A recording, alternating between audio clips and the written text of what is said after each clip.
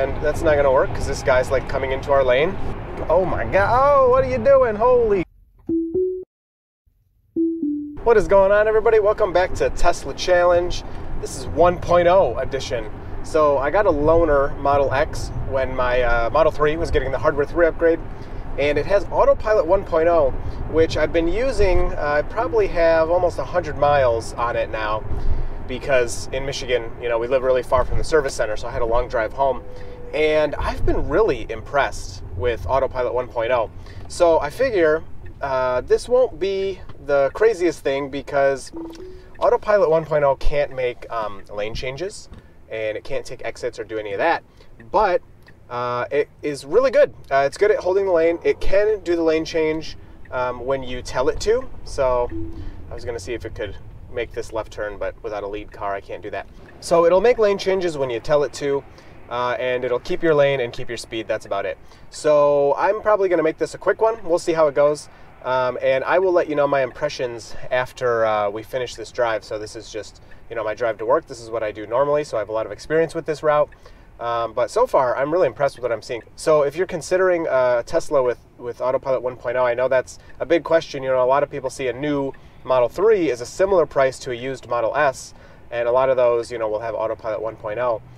Is it worth it, you know, to get the Model S with some older tech for the same price, or sometimes even cheaper? So let's find out. Okay, so we can turn it on here. We'll do that, and that's not going to work because this guy's like coming into our lane. I wouldn't call that the car's fault. So let's turn it on again. I guess right here is fine. Okay, so it's set to a max of 75, and that's a preset in the control system here. I didn't set that, but I'll just leave it. So the cool thing about Autopilot 1.0 is it can actually read speed limit signs. So it uses the cameras to look at those speed limit signs and set the speed that way. Whereas in the Model 3 and in newer Model S's and Model X's, it has to use map data, and sometimes that map data is wrong. So let's see how the car handles this drive.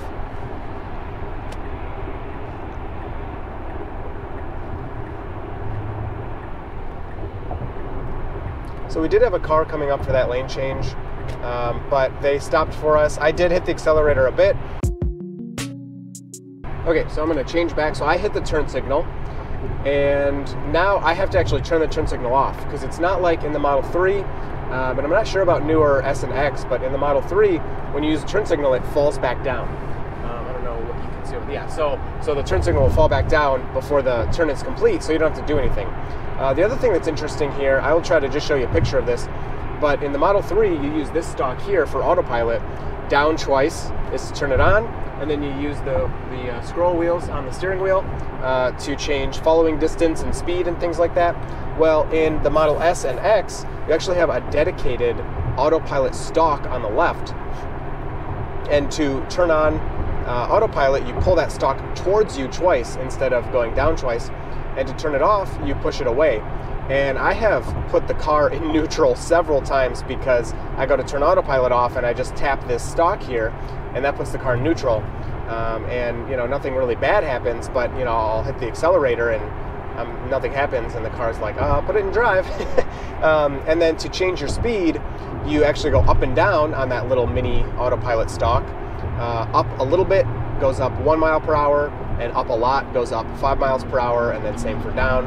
And then following distance, you actually twist it like this.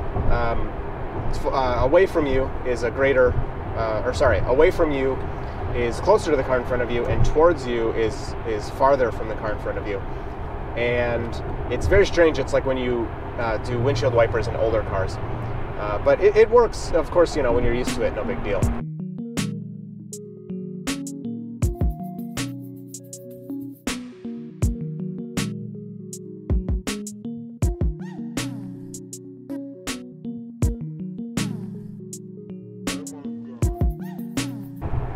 Okay, so I just hit my brake there to let this semi move over.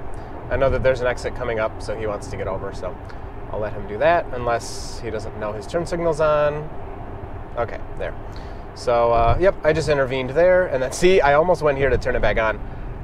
And then I'll just turn it back on again, and it centers itself like that. and all good.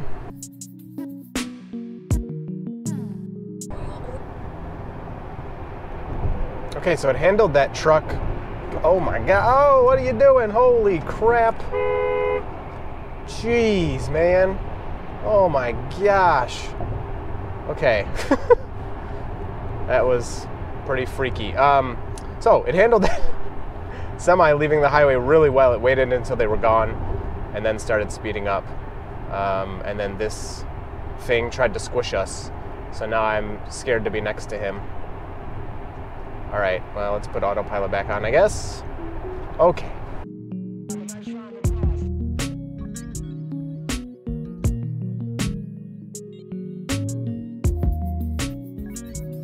So this is a scenario where Autopilot 2.5 or 3.0, the latest version of Autopilot anyway, would be trying to change lanes to move. Autopilot 1.0 does not care. It's just going to sit here and follow the car in front of it. That's it. So the other things that you're missing with this is there's no auto park. There is dumb summon, I believe. You can look here really quick. Yeah, so you do have summon. It'll go back and forth. But it won't do smart summon, where it finds you in the parking lot. But beyond that, you know, the base autopilot so far, I mean, this is really, really good. The only thing that you're then, again, going to be missing out on is future updates. So Autopilot 1.0 isn't really receiving updates anymore. I'm sure they tweak it to make it better in what it can do, but it's not going to do anything new. This car does still get updates. It's from 2016. And it's still getting updates. So it does get slightly better, but it is missing out on some of those other features. The other thing is this MCU1, this isn't really related to Autopilot, but if you're, you know, considering getting an older Tesla, this part is the MCU, and this is MCU1. Newer cars are an MCU2, which have a better processor, and so things here are a lot laggier. Now, I don't notice it too much.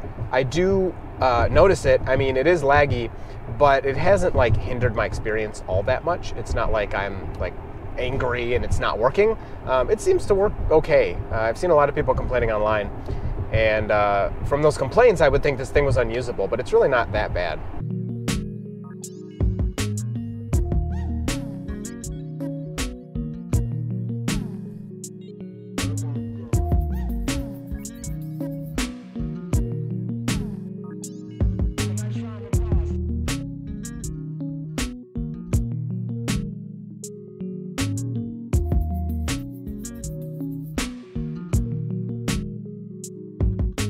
Now, I am not that well versed in hardware 1.0, but I know there's one camera up here above the mirror.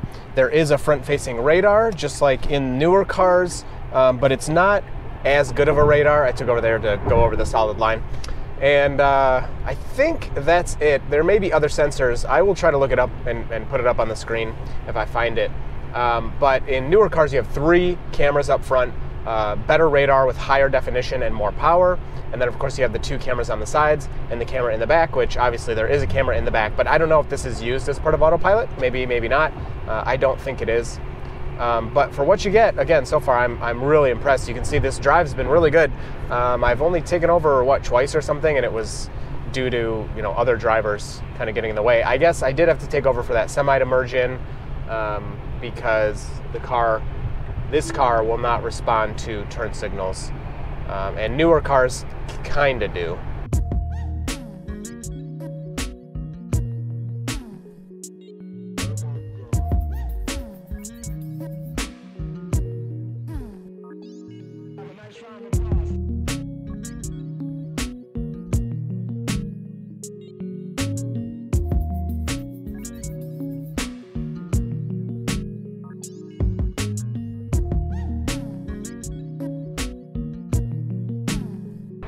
Okay, so coming around a bend here, the car is not really slowing.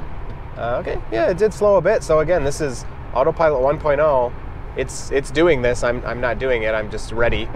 And I do know there are a couple of big potholes up here, so I might avoid those. But yeah, really good. It took a little longer to slow for the bend, I think, than the Model 3 would.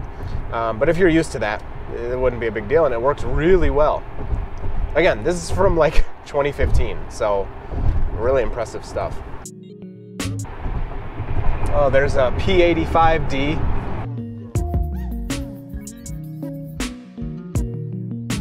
So I'm trying to start a lane change here. We just got a lot of cars coming. All right, so turn signal on.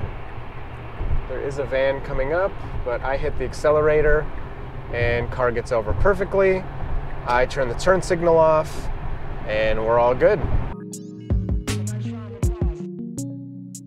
All right, so my final thoughts on this stuff, we're coming up to the end here. This is really good, and if you are considering, sorry if that's loud, I have to defrost, the front keeps fogging up. If you're considering, an older Tesla, and one of the decisions you're trying to make is, do you need Autopilot 3.0, like the latest Autopilot, or will you be able to deal with Autopilot 1.0?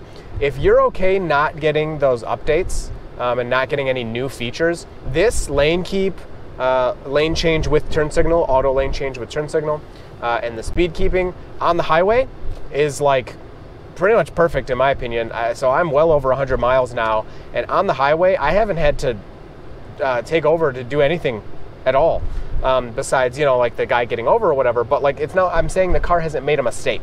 It's not like it was gonna go off the road or was veering into other lanes or anything like that. It's been rock solid, and I'm really surprised. It makes me a little sad that my car's not more advanced than it is, but we're getting there. So this is really good. So I would say Autopilot 1.0, if you do a lot of highway driving, is still going to be great for you. So I really enjoyed this. I hope you enjoyed the video. If you have any other questions, maybe things I didn't cover, just leave them in the comments down below, and you will see me in the next video. Oh, I'll grade it. I'll give it an A. I'm going to give it an A because it killed it. It did a really good job. All right, see you next time.